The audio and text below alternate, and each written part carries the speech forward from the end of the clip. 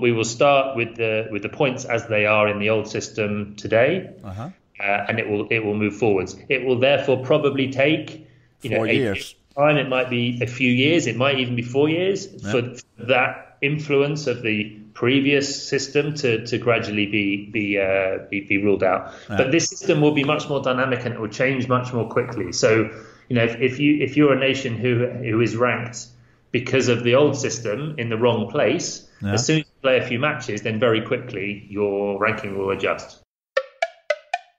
Welcome to Studio Hockey. So it's the middle of November. In Lausanne, Switzerland, where the FIH is based, first snow has arrived. But that did not stop FIH from launching a couple of press releases in recent days, announcing some novelties following the meeting of their executive board last week. In today's podcast we will only be addressing two of these.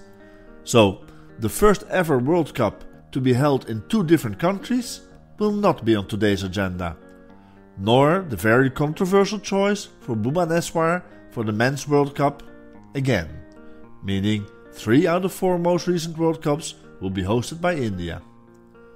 The choice to start a World Cup for Hockey Fives by 2023, a possibly fatal choice for our 11v11 game of hockey, will also have to wait for another time, as will the launch of the FIH Intercontinental Cup, basically the second division for the FIH Pro League, and we will discuss these choices in separate podcasts in the near future.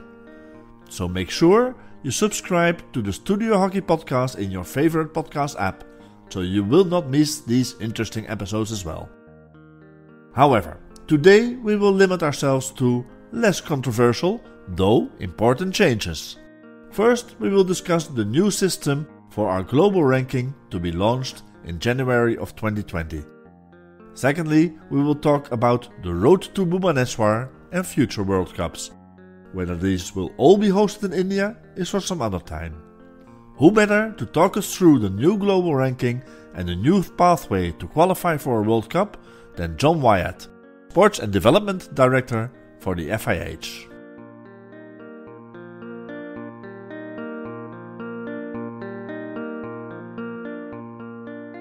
Welcome, Jon, back on the podcast from Studio Hockey. Last time we spoke was in March 2019, so March of this year, when it was announced that the FIH would launch a new world ranking system as of January of next year.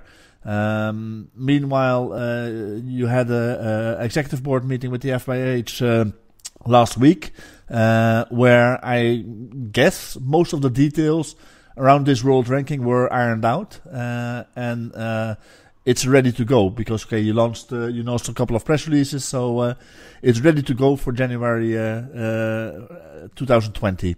Can you tell us again, why do we need a new world ranking?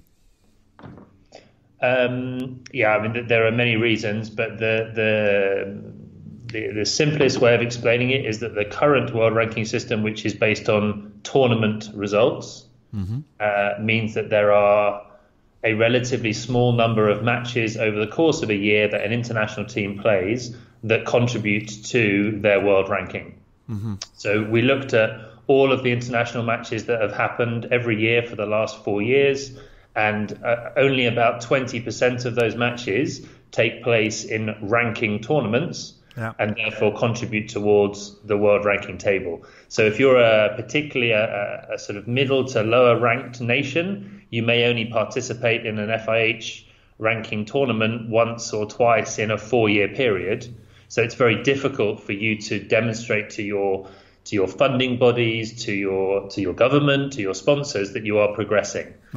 It's very, very rare that you get the chance to earn these ranking points. So we've been looking at this for a long time, and as you know, we've been running various models. And for this year, we've been running an algorithm and improving that algorithm over the course of the year that looks at a match-based system. So every official test match, whether that takes place as just a match between two nations, is recorded on our tournament management system, or whether that is the World Cup final. Every single one of those matches will contribute towards your world ranking.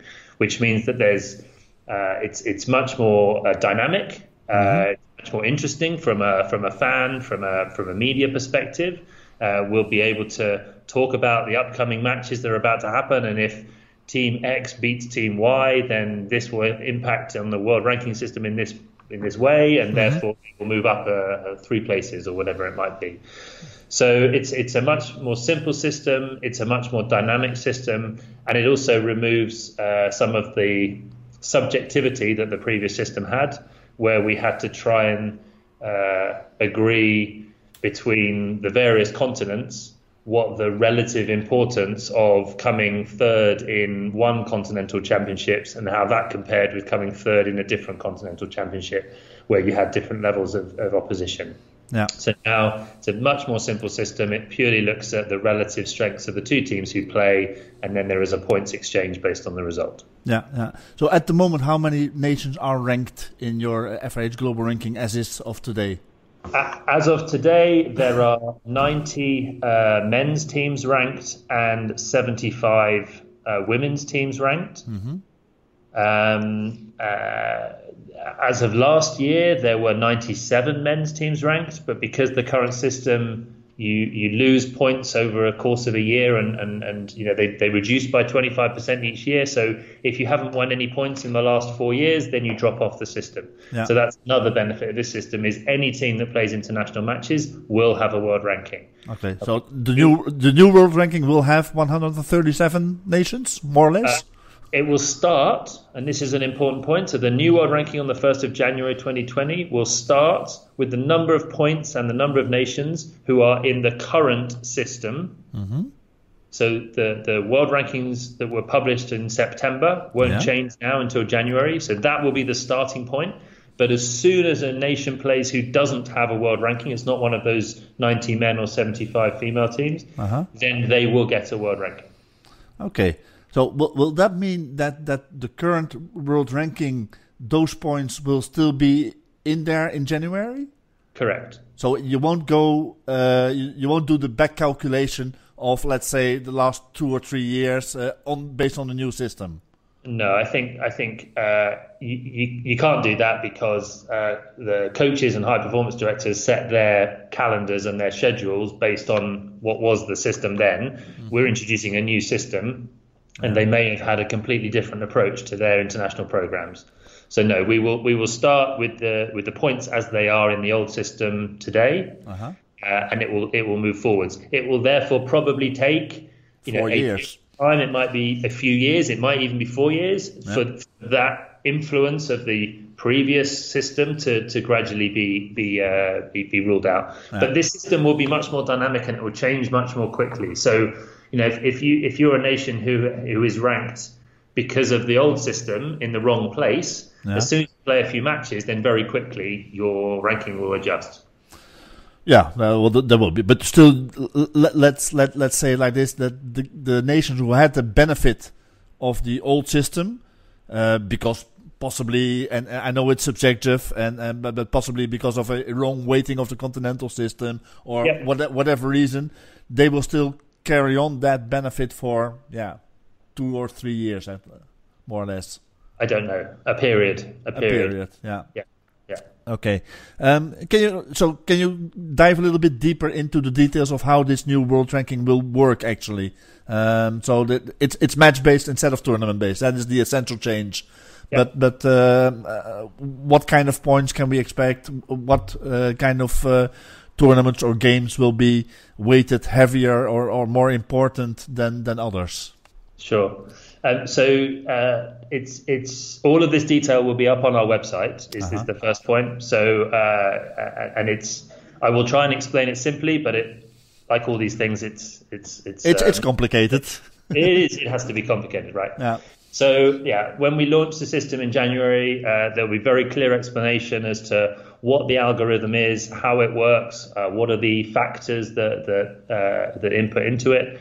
I've also been sharing this system with continental federations, with coaches, with performance directors over the last few months, and I have currently accumulated about 40 key questions that keep coming back, and so we've drafted some responses. So when we launch the system, there will be a Q&A on as well. So hopefully that will help explain. And there will be lots of other questions, and we will continue to answer them. But I will try and explain it as simply as I can. So when two nations play against each other, before the match, we look at the number of ranking points that each of those nations has. Yeah.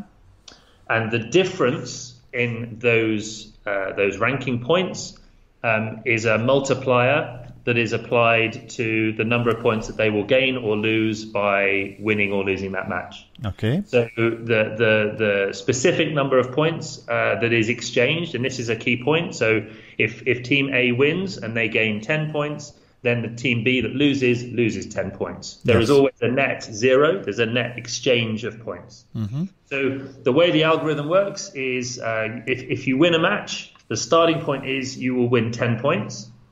Mm-hmm. That 10 then has two factors applied to it. The first is the ratio, the difference of points between the two nations. Yeah. So if you are a lower ranked team that beats a higher ranked team, then that factor is more than 1. So rather than getting 10 points for the win, you might get 15 or 16 or 17 points. Yeah. And equally, therefore, the losing team would lose 15 or 16 points. Yes. If the team that you beat are below you, then the factor is less than 1. So rather than getting 10 points for beating a team that, according to the rankings, you should beat, you might only gain 5 points, and they might only lose 5 points. Okay. So that's the first factor. So it starts at 10. You apply that factor, which can go up to 20 or down to 0. Those are the parameters. Yeah. And then you apply. So there's a possibility. Sorry for interrupting. There is a possibility when a really higher ranked nation beats a really lower ranked nation that this will be a really zero-sum game where there's 0 points to be won or 0 points to be lost. Correct. Okay. Correct. Yeah, and the reason for putting that in is to not penalise. If we go to a continental event where maybe a team who are ranked 45th, 50th in the world play against a team who are ranked in the top 3, it would be unfair to penalise them overly. So we've put a ceiling in to say the maximum that you can gain is 2 times the factor. So 2 times that would be up to 20 points, and the minimum would be down to 0. Okay. So that's the first factor. The second factor is then the importance of the match. Yeah. So this is whether it is the World Cup or whether it is a continental championships or whether it is a test match between two nations. Yeah. And the factors there, which will have a significant impact because we want to continue our tournaments to be the main focus of our sport. So the Olympic Games and the World Cup will have a factor of 10. Okay. An individual test match has a factor of 1. So World Cup and Olympics is 10 times as important. Next down from that, you have the Continental Championships, which have a factor of 6, as do our qualifying events. So the final round of the qualifiers for World Cups and Olympic Games, they also have a factor of 6. You come down one to the Pro League, which has a factor of 5, and the new Intercontinental Cup, which you'll have seen was announced, which is for the next teams below the Pro League. So again, that has a factor of 5. And then there are, and the details will be on the website, there are then some, as you go down into continental qualifiers that get you into a continental championships, then they will have a lower factor, or an invitational tournament such as the Sultan Aslan Shah tournament, that will have a lower factor as well because it's an invitational. So more important than one-off test match. But still there would be an increase of points, so there will be a multiplicator factor for invitational tournaments. So if Sultan Aslan will be worth more than a regular test series. Correct. Than a 1-to-1 test series, yes. But remember, the opportunity is there to gain more points. The risk is there to lose more points. Okay. Maybe it will balance out, but what still will seems strange to me is that invitational tournaments also get a higher multiplication factor. Why is that?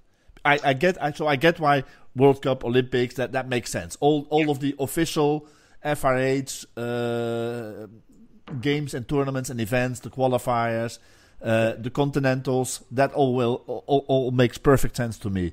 Yep. for me, an invitational tournament, I should rank that more or less at the same level as any other practice game. Official test series practice game. Yeah, understood. So the main reason is because we want to encourage tournament play. We still want to. We still believe that hockey looks good in a tournament situation, and we want to encourage crowds and good for fans and broadcast. And so it's a small encouragement. Just to give you an example, so an invitational tournament with 4 nations, 4 or more nations actually. Whether that's the Sultan Aslan Shah or whether that's simply 4 local nations get together and have an invitational tournament, the multiplication factor is 2. Okay. So it's not 5 or 6, right? Yeah. Okay, makes sense. And so the multiplication factor for the continentals is 6. It's but okay, I still I guess because the difference will still be very important between continentals. Where Oceanic Continental Championships, basically there are 2 teams plus a couple of others. European Championships has 6 or 7 of top 10 teams, which is different from, again, an Asian or a Pan American Championship with only 1 or 2 teams at a high level. Yeah, but they each get the multiplication factor of 6. They do, and we've run the model during 2019, so we've seen how it worked for all of those examples. And the balance, it comes back to that same point. The balance is, yes, in Europe, the champions of Europe have the chance to gain more points because they're playing more matches and they're playing more matches against better teams. So the champions of Europe will win more points, but the teams who don't do so well in the Euro nations do worse than the teams who don't do so well in some of the other continents. Yeah. So you have this balance effect. Okay. It's still okay. But we will have to wait and see what the actual. I think that's a really important point. So the system is not perfect. There is no system that can be perfect. Okay. So what has been approved and what we've agreed is that we will roll it out from January the 1st, and then we very carefully will be monitoring it. And I am 100% confident that the hockey community around the world will be also providing good feedback for us, so we say. And we will reserve the right to make some minor adjustments to the system as we spot things. That's if we spot anomalies or things that just don't make sense, which we've tried to iron out as many of those as possible by modelling it this year. But the main thing that we cannot model is how coaches and performance directors will change their schedules. That all we can do is we can run the system and then we can observe it. And there are risks around manipulation. There are risks around scheduling of will teams agree to play matches and then actually go, no, we don't want them to have ranking. We want them to be friendlies because we're worried about losing points. So that's the sort of thing that all we can do is roll it out and see. And most team sports now have a match-based system, similar, not the same, but similar to this. So it feels like it's the right way to go as a sport, but we will need to monitor it very carefully. Okay. Have you taken into account the difference between, and we spoke about this the last time as well, but there's a difference between countries who have the philosophy of really prioritizing their national team and playing international hockey. And there are a couple of countries, mainly Europe, where there's a high priority on the domestic league, where club hockey is almost as important as international hockey, certainly for the players, because that's where they make their money. In those countries, today already, there's always the fight going on between the domestic league, the clubs who are paying the players, and the national team who has to go through all these qualifying tournaments and events and want to play as much as possible in international hockey. And there are only so many days in a year, of course. Has that been monitored and has that been looked at or? It has, and what was, and I have to say I was slightly surprised, but actually the difference in number of international matches played, particularly by the top 15 to 20 nations, is really quite small. Okay. I was expecting there, to your point, to be a much greater difference between a nation who maybe didn't have a strong domestic league and really focused on their national program, and Australia, for example. That's changed now with Hockey One, but But actually, no, the differences in number of matches played, partly because of Pro League. So all those nations playing in Pro League, obviously, for the first 6 months of the year, play the same number of matches. Mm-hmm. But no, so we did look at it, but the difference is nominal. Okay, good. Will this system also be applied to indoor hockey, or is this a new world ranking only going to be applied to outdoor? So we're going to start it with outdoor. The vision would be in the future we would use it for indoor, but we had to sort of choose a point in time that we wanted to introduce this, and we've chosen January 1st for the outdoor. It wouldn't make sense to introduce into indoor in January, which is halfway through the European indoor season, and also only 14, 15 months before the Indoor World Cup. So I think if it goes well, and hopefully it does go well outdoor, then it would be something that we would look at potentially introducing into indoor hockey after the 2021 World Cup, so for the next 4-year cycle. Okay, so then, but normally then the idea is to go with the similar system, with the same system. Ultimately, I think so, yeah. Yeah. Okay, good.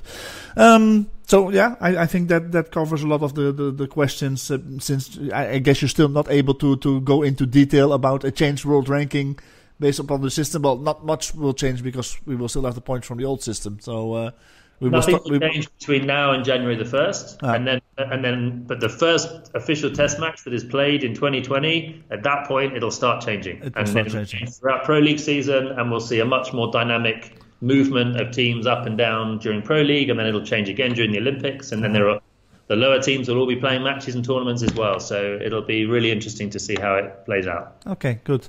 Let's move on to our second topic, the road to the World Cup. There's been a change in our road to Tokyo with the Olympic qualifiers, who were played in a new system with this. Double headers at the higher ranked nations home, and to my surprise, because I was not a big fan of it in the beginning, but to my surprise it delivered and made for some beautiful hockey and beautiful stories. So I guess this time around, it absolutely delivered, and I guess the system has proven its worth. For the World Cup now, the next World Cup, the one again in Bhubaneswar, you will do a new system though, more or less the same, but with an actual home and away. Why the changes? So, maybe first explain what is the exactly road to the next World Cup, because it's still continentals, but there the qualification for Olympic for the World Cup qualifiers will also be through continentals. So the system that had been agreed previously and published about the World Cup for the next World Cup 2022, the qualification system, was exactly the same as the system we've just used for the Olympic Games in Tokyo, which was that we would have the host would qualify automatically, the 5 continental champions, and then the remaining places would come from these qualification double headers that have just been played over last month, which, to your point, I agree, were incredibly successful and threw up some fantastic matches, some incredibly close matches, and lots of good coverage, as well as some good debate on social media, which is great. Absolutely, for once we agree. Excellent. So the plan for the World Cup is very similar, with a few improvements. So, I mean, the first obvious thing is for the World Cup, we have 16 nations, not 12. So we have more requirement for qualification events. So obviously there'll be an additional 4 places. Therefore, you have an additional 8 teams involved, which is good to have more teams involved in a World Cup qualifier. The second change is that one of the big challenges this time around was organising these qualification matches 6 weeks after knowing who was playing against who, what the draw was. So we don't know who is in the pools until the end of the Continental Championships, which was the first week of September, and then we had these matches 6 and 7 weeks later. So for hosts to organise, to sell tickets, to promote, to market, to find sponsors, to get broadcasters on board was a real challenge in that short period of time. So what we're now looking at is creating a greater amount of time for that to be organised, and also for the away teams to book their travel arrangements. So we're looking at holding these qualification events in March. So it'll be March of 2022. So 8 months after the Continental Championships finish, when you can do the draw and know who is playing against who. Okay, can I interrupt immediately here? And you know where I'm going now? Please. In March. Come on. That's in the top end of the domestic league of European hockey. It will kill European hockey. So no, it won't kill European hockey. The Pro League already exists between January and June. So the challenge, which is contested, but okay, it's agreed, but it's contested. We don't like it. The challenge for us now to work with the Pro League nations is to find a window that will work for these qualifiers, so that it's during the Pro League period. You're absolutely right. I mean, in truth, in all likelihood, 3 or 4 of the continental champions who will qualify directly for the World Cup will already be in the Pro League. Mm-hmm. So we're probably talking about 5 or 6 Pro League nations together with 14 or 15 non-Pro League nations. So I agree, we need to find a window within the Pro League, but actually this is about hockey for everyone, not just for the top 11 nations in the world, right?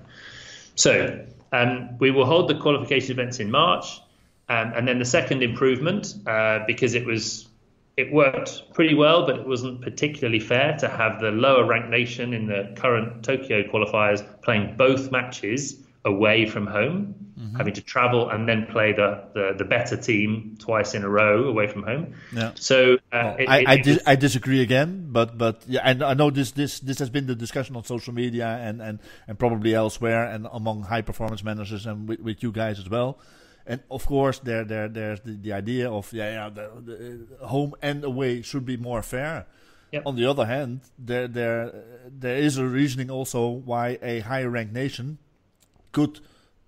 should earn the respect of his previous performances as well, and get this little advantage of playing twice at home as well. Understood, but we feel that it's enough of an advantage to have the draw being seeded. So if you're a better nation, you play against a lower ranked nation. Yep. For us is a good advantage, and we should have a home and away. The other big advantage of having home and away, as well as making it fairer, is that the lower ranked nation then gets to host one of the top nations of the world coming down to their home and to promote hockey and to demonstrate and show hockey at the very, very highest level. Mm-hmm. So that match would happen first. The lower ranked nation would host first. Yeah. So it would start off at 0-0. You have that match, and then 2 weeks later you play at the better, the higher ranked nation. You play the second match. So again, the higher ranked nation gets a slight advantage in knowing they're hosting in the match that they know what they have to do in order to qualify. Mm-hmm. Yeah. Also, so it will increase costs for both nations. It will increase costs compared to this time for one nation. No, for both, because now the away team, okay, they still have the travel cost that they had before, but now they also have the cost of hosting an international top event. You have to have stands. You have to have a national stadium. Not everybody has a stadium ready, so you need to invest in that event to make it a big event as well. So you will, and those costs, I don't have to tell you, they are significant. And there's also the great opportunity of selling tickets, TV revenue, sponsors, etc. Okay. So there's the opportunity to offset some of those costs as well. Yep, maybe.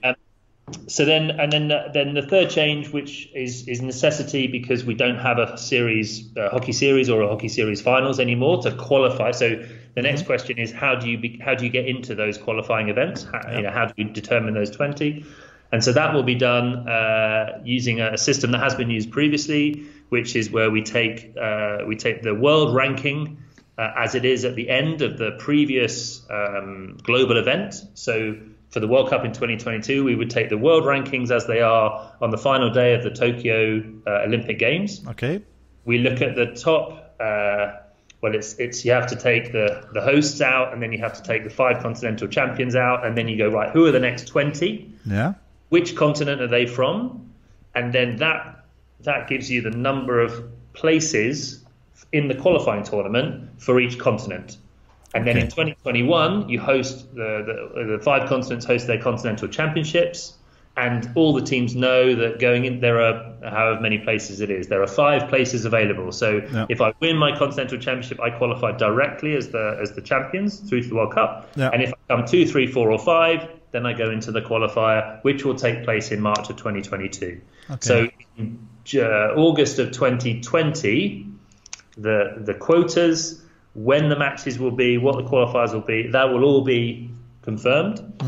And very clearly communicated, so that every nation knows they're going to their continental championships the following year, and they know what they have to do in order to get through to the qualifiers. So correct me if I'm wrong here, because now if I assume that oceanic continentals,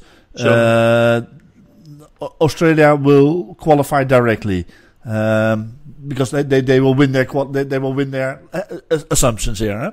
They will win their continentals. So that leaves New Zealand for and Papua New Guinea and Fiji and whoever is playing there to fight for a spot on the next World Cup or Olympics. But so if you take out Australia already from those world ranking, there's only one spot left for Oceania, and Australia will get that one spot because they will win their continental, or is it? No, so you have 2 spots in that particular example, because you'd look at the top 26 in the world, and you'd go, okay, one of them is going to win the Oceania Championships. There are 2 nations in the top 26, so there are 2 spots available to Oceania, one to the winner and one to the qualifier. Okay, not an easy system. It's not easy to explain, but it's as straightforward as it can be. I mean, the alternative is you simply base it on world rankings. But what we feel this does is it adds excitement to the continental championships, because going into continental championships, you know that if you win, which you've always known, you qualify directly. But if not, you know what you have to do in order to get into the qualifier. Okay, makes sense. Okay, Jon, thanks very much for your explanations and for your time with us. And I'm really curious what this new world ranking will be doing in 2020. I think that will make some changes, but it will take some time to see the changes happen, I think. Okay, thanks very much for your time. Thanks, Ed.